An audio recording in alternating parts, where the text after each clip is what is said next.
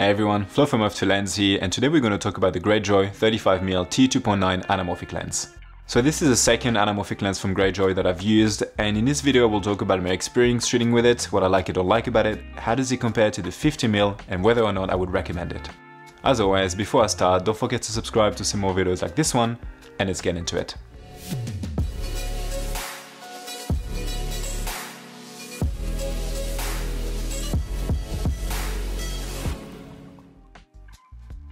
Disclaimer, Greyjoy did send me this lens to keep, but as always this is my honest opinion and they do not get to modify the content of this video.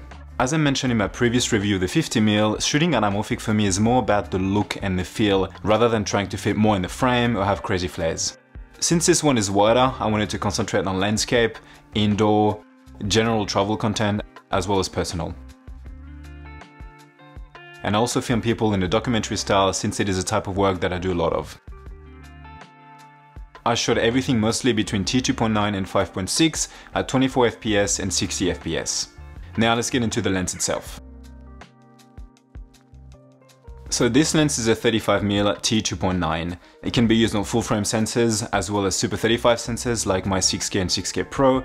This one arrived with a PL mount and an EF mount, so I swapped it for the EF mount since I use it on the 6K, but you can pretty much get it in any mount that you want, E, MFT, L, RF, which is great. As you can see, the real element is quite different from the 50mm.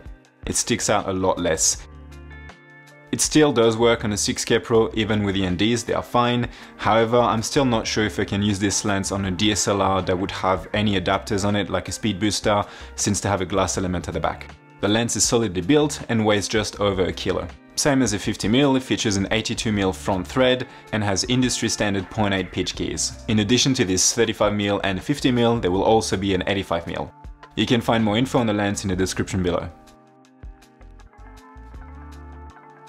As with my previous video, there are a few things that I want to mention before I start. So first of all, I think to get the full potential of this lens, as with the 50mm, you need to probably use this on a full frame 4:3 aspect ratio camera, such as the Panasonic cameras. That way you can actually get, with the 1.8 D-squeeze, a 2.4:1 aspect ratio file without having to crop with any vignetting. So even though my 6K has a built-in anamorphic mode, I still prefer to shoot in 6K RAW to get a full sensor, as I felt like I was losing way too much on the sides. So in terms of gears this time, I wanted to use my 6K Pro as well as the 6K.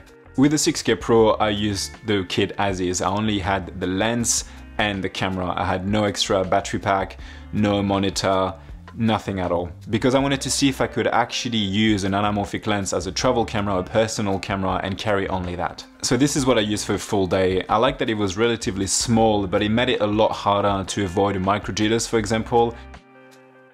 And since I also didn't have a monitor, I had to look at a squashed image for the whole day. I still used the D-squeeze, the inbuilt D-squeeze 1.3, but still. For the rest of the shots, I use my 6K with a 7-inch monitor, a tilter mini focus, as well as a matte box and my Nisi filters. You can find all the links in the description below. I also decided not to crop the sides to get a 2.4:1 aspect ratio. I left the super wide original ratio, which is what you get using a 16:9 Super 35 sensor. And since I shot in B-roll, all I had to do was import the files in DaVinci and hit the 1.8 D-squeeze, and that was it. So now let's talk about the things that I like about this lens. First of all, the image. I really like the image that comes out of this 35mm. I love the soft edges, the overall look, the bokeh when shooting wide open, and I also really like the fact that the flares are not crazy. Some of the shots I took with this lens are some of my favorites I ever shot. I've filmed mountains for years, but they rarely look that beautiful. The shots in the church, because I've been asked a lot about it, were shot at ISO 3200, and I really loved the look that the lens gave to the scene. With all my shots, I was able to grade them easily, and to be completely honest with you, even without the grading, you still get that beautiful and organic look that the lens gives you. Secondly, I enjoy shooting with a lens. This is very important to me. Shooting anamorphic is such a unique and still very new experience for me, so I'm very excited every time I use the lens. As I shoot a lot of landscape content, this focal length was also better suited than the 50mm. I found this 35mm to be very versatile and works really well when paired with the 50mm. Next is a 1.8 constant squeeze ratio. There was an issue with the 50mm, but with this one, I haven't noticed anything at all, which is great. With the 50mm, I noticed it straight away. With this one, I did a very brief test just to make sure with the phone, because it's an item that we are used to see every day, we know the shape. And as you can tell, there's no difference at all, even when changing the distance.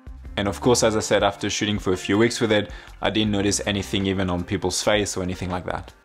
I think this is something that people were very worried about, the 35mm, so I'm happy to say no issues whatsoever. Because this was shot as a test footage as well, I tried to shoot in very harsh lights, and I was very pleased with the results in the shadow when facing harsh lights. There's a great retention of detail. You also now have on the side markings in both feet and meters, which I think is very important. And finally, the lens feels very solid and very nice to use. The focus throw and aperture rings are very smooth and precise, and I also want to mention that breathing is very well controlled. Now let's talk about the things that I don't really like about this lens. The first thing that bothered me the most, I would say, is that it was very hard to get any flares at all. With the 50mm it was already tricky to get some noticeable flares even in pretty harsh and direct light, but I did get some. On the 50mm the amount was okay, and I think for me I prefer to have not enough flares than too much. But for someone buying an anamorphic lens to get those flares, then in that case the 35mm doesn't deliver on that side. I did try to use a torch on my phone to get any flares, but again it was very hard. The second thing that I've noticed is a bit of a white ghosting or white glow. I'm not really sure how to explain it when facing harsh light. It didn't ruin any shots, but I thought I would mention it. Next is the focus distance. At 0.7 meters, it can be quite a lot. This is something that I wasn't expecting, and it didn't really bother me that much while shooting, but I did have to step back a few times and readjust composition for it. I know this isn't the only lens, but I thought it would be worth mentioning. I also found that focusing at T2.9 was a bit harder than the 50mm for some reason. The image looked a bit softer. I did miss focus a few times, which didn't happen the whole time that I was shooting with a 50mm. And lastly, as per the 50mm, if you do use this lens on a 16:9 Super 35 sensor, you will lose the sides if you decide to crop to 2.4:1 aspect ratio. You will then lose the swirly edges, and keeping the original ratio, like I did for the test footage, is a bit too much and can't really be used on an actual project, unless of course you need that look. This is of course not the lens's fault, it's a limitation due to the combination of the Super 35 16:9 sensor and this anamorphic lens.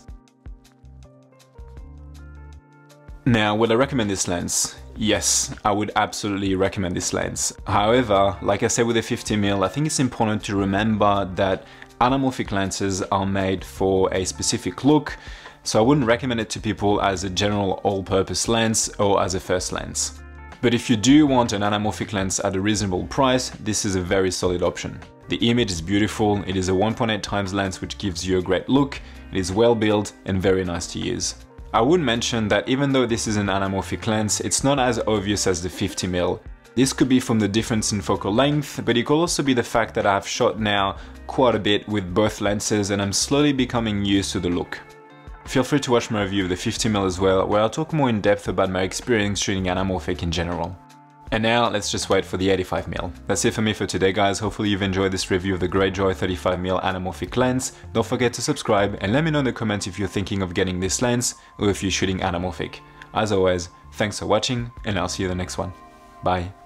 Also feel free to check out my new ebook, Freelance Documentary Filmmaking, an Introduction, where you can find a streamlined but comprehensive overview from pre-production all the way to marketing, built on years of my own experience shooting short documentaries around the world.